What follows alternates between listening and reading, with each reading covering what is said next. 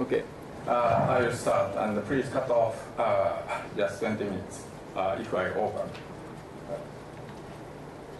Okay, this is a model to show the 3 layers model continent. First continent we know well, granitic composition. The second continent we think again granitic composition, but mainly in the mantle transition, specifically bottom. But some may be floating in the topmost lower mantle. Third one is yellow, anosthetic one, together with slab graveyard and two superflume is now the figure we have. We will discuss now 3-layered model of continents as follows. First one, after historical review, then why this model was born, and dynamics of first, second, and third continents, and the problem to be solved. And if time is available, I will discuss expanding and contracting Earth together with situation. And first, 3-layered model of continent are new mantle dynamics started from by numerical first principle calculation by Kawai-san and others. And let me summarize the progress for the research at the consuming plate boundary after 2000. And the first important concept has come from the so-called tectonic erosion. So tectonic erosion means destroying frontal edge of overlying plates, that is mainly continental crust, and no affinity complex. It means where have gone the tectonically eroded materials. This is first important observation and question. And second, direct subduction of iron dike in the Western Pacific, 20 to 35 kilometers thick crust. So direct subduction of iron dike means granite is now being subducted, and which is more common in the Archean Proterozoic Earth. And third, lower mantle or transition zones contain 7 to 8 times granitic blocks than the surface continents. So Kawai-san will give a talk again in this meeting too. So therefore, continental crust subduct into mantle. So this is a view of the Earth before 2008. Granite never subducts once formed on the Earth. This is a normal view. Low density materials never subduct into mantle by buoyancy, but this is wrong. And I just said that tectonic erosion, this you can imagine this, same as Japan, present-day volcanic front here. But 100 million years ago, volcanic fronts, it's granite, is now almost near to the trench. And the blocky material means tectonically eroded material move into the mantle transition zone. And second continent, TTG material must be more than 7 times that I mentioned here. And this one also may work to stop slab penetration. So that we have come to this conclusion when we have worked for the growth curve of granitic crust through over all geologic time back to 4 billion years. By the river mouth zircon over the world, major river mouth zircon we have measured. So this is the results of the growth curve of continents. And 100, and this is geologic time. So 100 means present day volume of continents. When we have done this work, and then we are surprised to see first 2 billion years, you can see almost absent. Why? And then the next one, intraoceanic Earths are all going into the mantle. Japan, Japan here, Korea is here. One yellow color, 1, 2, 3, 4, 5, 6, all are intraoceanic iron dikes. Back to 100 million years. All are now being subducted underneath East Asia. remaining almost nearly 0.001% in the case of is collision, just orthogonal bending. So this had long been known, but nobody pointed out why. So then we have worked, this is a geologic map of the Earth, as I made by myself through about 20,000 papers, just simple. But please look at, for example, let's focus on how to make continents in the case of only North America. This one by Paul Hoffman, and the first continent was born at about 2 billion years. This is a time sequence, and this is the name of continents like a tree. So the numbers of continents means smaller pieces. So you will see, for example, in the case of slave, this is embryonal continents, and collided with life, and also horn, and superior and that, to make a collisional organic belts. We can unravel these embryonal continents shown gray, and then we can discuss that embryonal continents and the big continents that North America was born at about 2 billion years by collision of embryonic continents that formed a collision in oceanic region. This is the geologic record. So then if you will close up and to make a geologic map, and you will see several tens or up to 100 small iron dike within this gray. So first continent was born about 2 billion, and then the size is approximately 3,000 kilometers. This is the thickness of the whole mantle, suggesting the birth of big plate, same as today. It was 2 billion years ago. But if you go back, all were full of iron dike, double layer convection, and then earth mixture. Its length is less than 700 kilometers. This is the thickness of upper mantle. So that therefore, double layer mantle convection and 400 microplates on the Archean proterozoic Earth. And also, the study of the oldest part of the Earth, like Isla, back to nearly 4 billion and accustomed, then we can calculate the lithosphere using mantle potential temperature by the surface record of the rock, mid-oceanic basalts in those days, and also surface temperature by the presence of pillow basalts. And subduction zone geosam, we will see have a strongly penetrated fabric, that is a regional metaphoric PT conditions. Then we can reconstruct Archean plate tectonics versus Paleozoic plate tectonics. Left is Archean. For about 4 billion years ago, still already the mold is basalt, not material. Material appears only OID.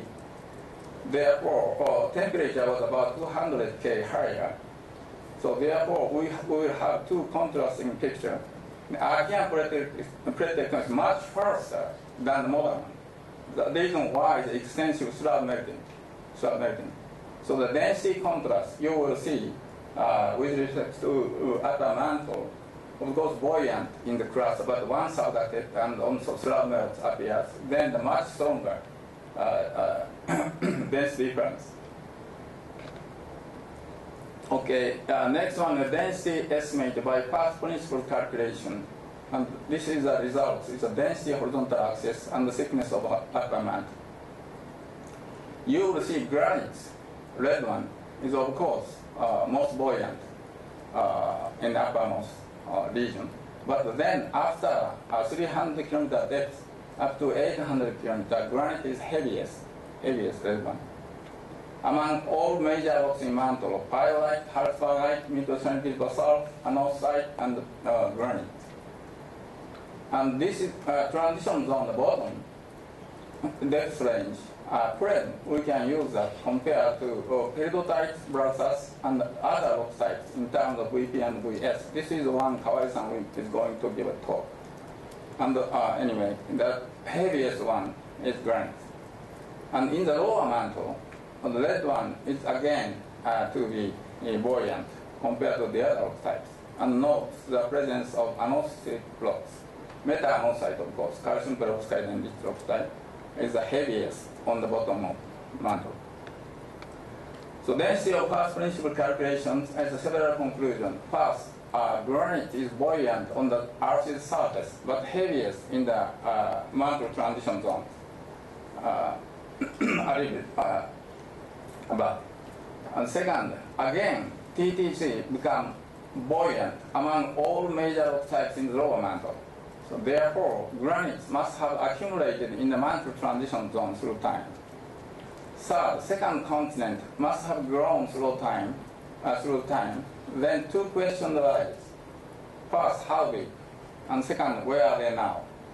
Fourth, role of mantle convection because of self-heating material by second and third continent in mantle will drastically modify mantle dynamics. One example is supercontinent cycle can be explained now by the role of second continent. And sixth, the third continent must have annihilated in the Hadean. And now at CMB by this calculation, but to be modified a little bit.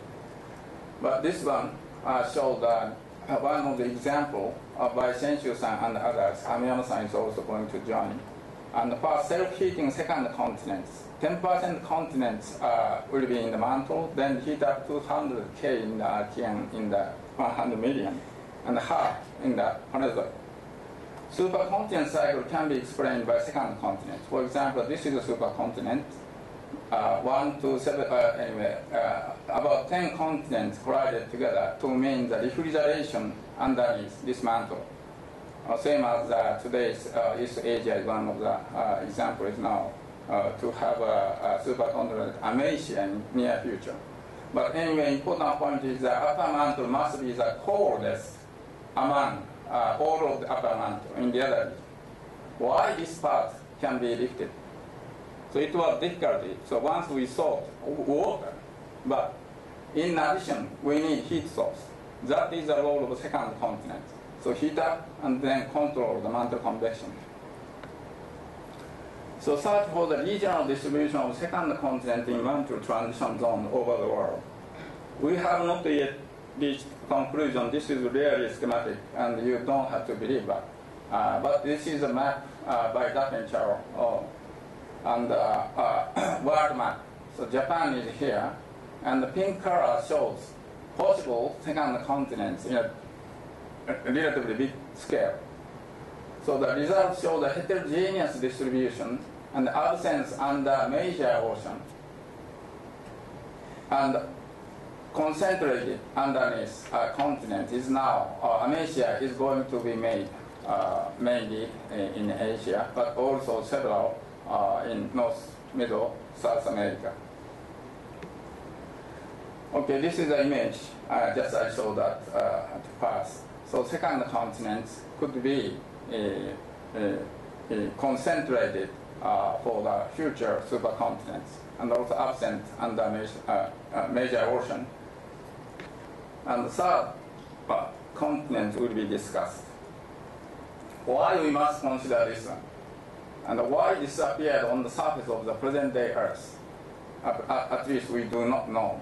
How did they remove into deep mantle, and fourth, where are they now?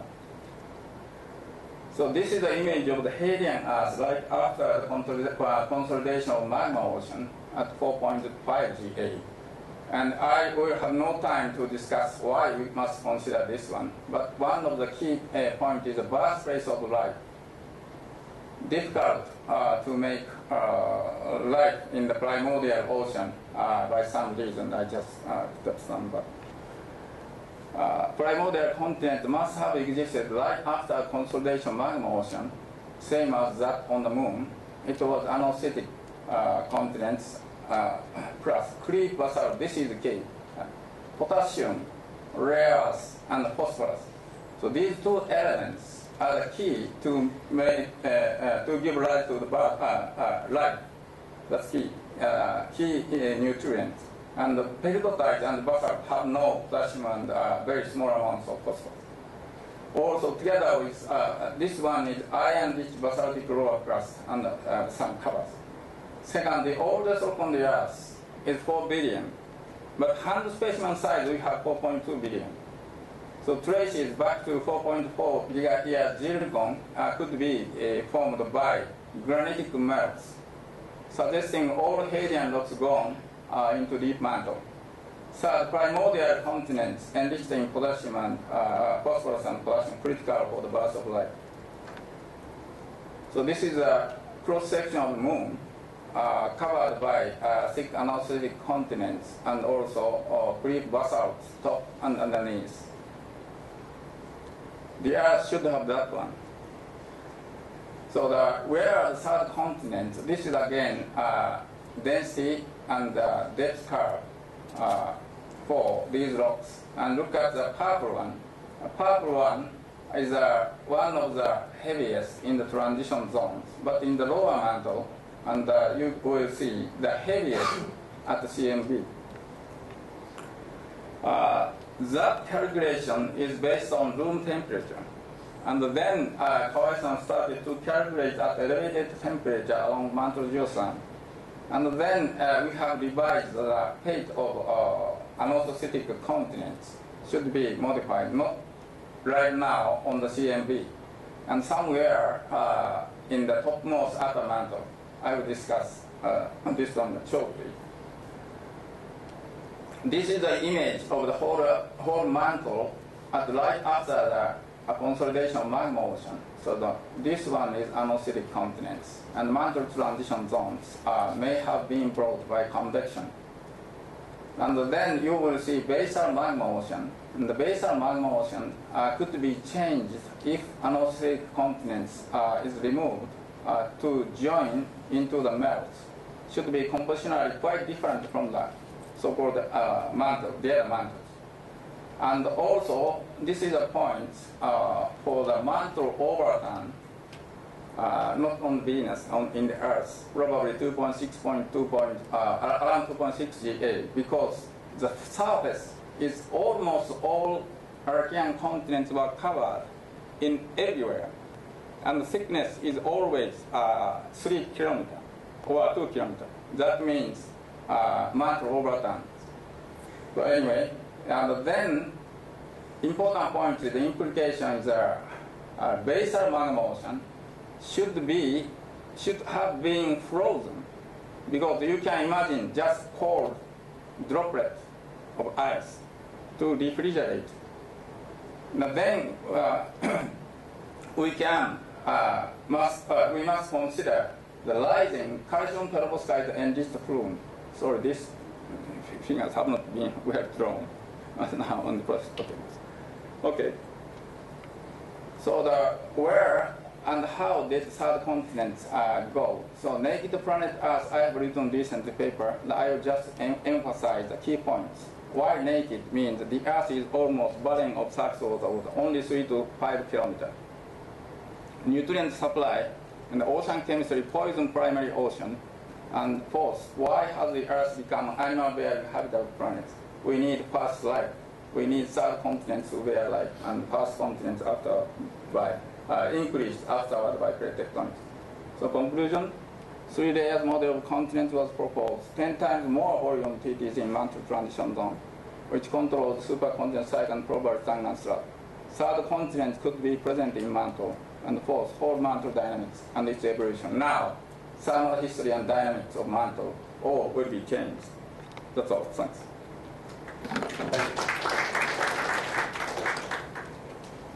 Thank you very much. Do we have questions? Probably number of complaints. Fine. Okay, bro, let's move. Okay, thanks. Thank you very Enjoy. much. Yeah.